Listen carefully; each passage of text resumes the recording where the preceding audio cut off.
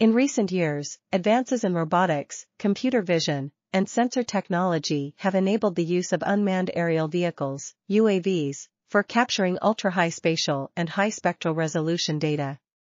This development has led to a revolution in geospatial data collection, whereby many different types of users are now able to access data that fits their needs.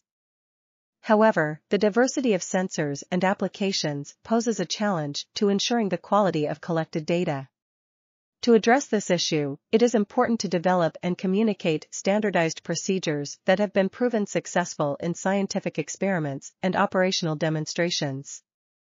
This paper reviews the state-of-the-art methods in UAV spectral remote sensing and discusses sensor technology, measurement procedures, geometric processing, and radiometric calibration, drawing upon the literature and over a decade of experimentation.